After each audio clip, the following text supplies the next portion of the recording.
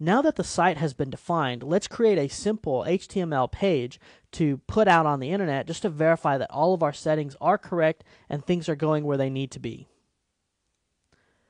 All right. So in this little file palette here, you'll notice that there's an option here that says connect to remote host. If I choose that option, it's going to connect to the remote host. And what's great is Dreamweaver, now you can click anywhere and it actually goes into the background. You'll see it right down here in this bottom corner of kind of what's happening with it. There we go. Now if you look up here, this file changed. It now says www/, and I have a couple of little folders here. Well, what does all this mean? Well, these folders are what's on my internet server. So I'm actually looking at my server right now. And you can tell what you're looking at by this option right here where it says remote view. So here is my local folder on my computer. There's the C right there. There's the remote view, so it's telling you on the internet what we're looking at. If we had a testing server set up, you would see the testing server. And currently we don't have a site map, so you can't see any of the map views, but I'll show you that in just a second. All right, so we'll go back to remote view.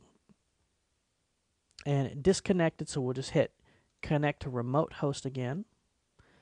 Disconnected because we went to the testing server. So we're going to give that a second to update. There it is. And as you can see, we have a folder on there called stats. Well, we never created this folder, but this was created by our web host provider. And this folder gives us statistical information about who's coming to our website and things like that. We also have a CGI bin if we wanted to add some Perl scripts or some kind of scripts. And then these 4 funky folders, actually 5, really weird looking folders, those are from front page extensions. So if you want to activate front page and use that as instead of Dreamweaver, you would have these folders that the system automatically creates. All right, what I want to do now is create a website or a web page. I'm sorry, let me cancel that here. Go to local view, and I'm going to hit create new HTML, and I'm going to create a little simple page that says welcome world. Okay.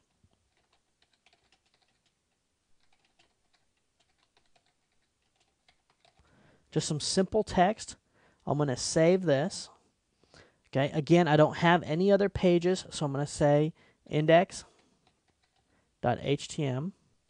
Okay, and some people like HTML. I like HTML. It's fine.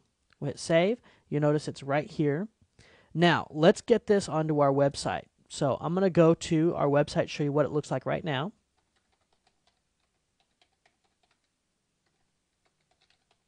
dtwebdesign.com, and there's nothing there.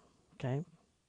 Now watch. I'm going to select this file, and I'm going to hit this up arrow, which means put this on the server.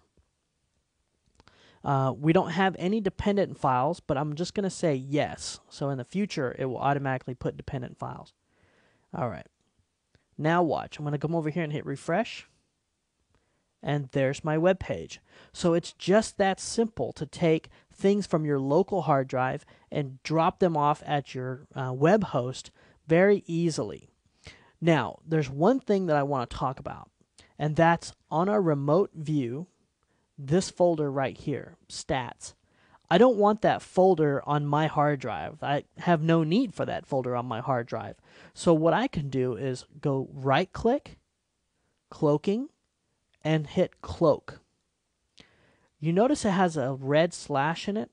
What that means is when I synchronize my website, it will not download that folder. It'll cloak it out. It's invisible to my local hard drive. All right. So let's say you had a certain type of graphic that was a really big graphic or a PDF file that you know you're never going to update. You can cloak it. That way it doesn't have to keep uploading, downloading all the time.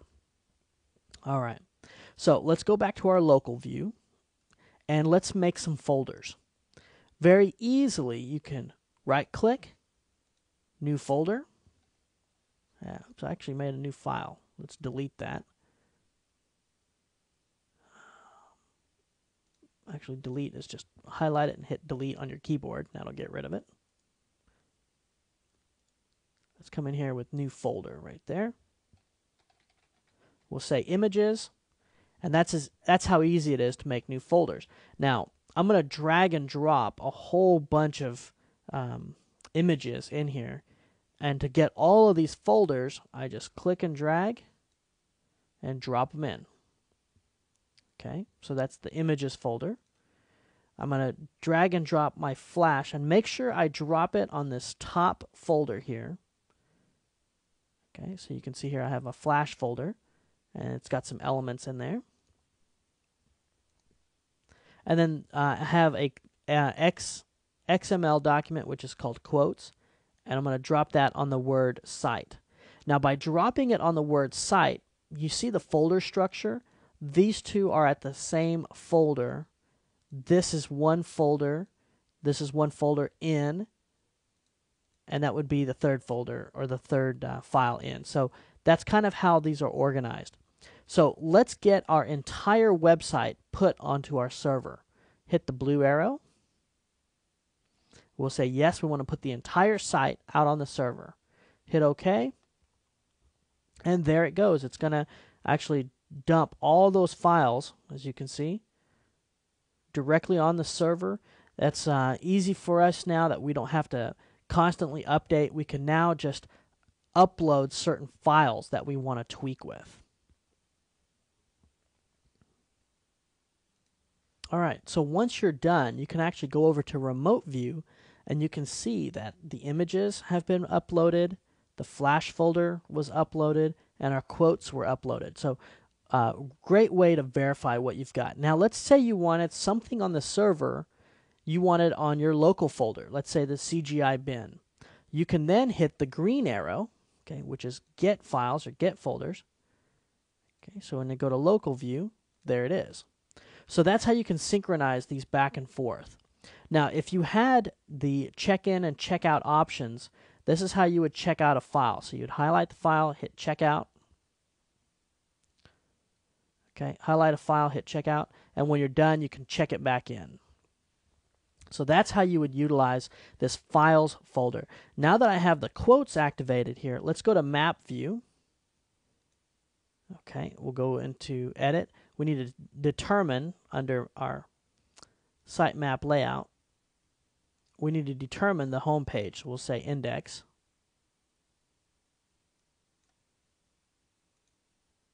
Okay, give it a second to calculate, and you'll see right here that at current only one page will show up in our map view. So there it is. However, as we add more and more pages, you'll see a whole hierarchy of different pages that are peeling off of this. So now that we've got our site connected, our files uploaded, let's actually get in there and start building some web pages. Now, the best way to build these web pages is to build one file, get everything the way we want it, and then tear it apart. And so we can make many more files based off of one.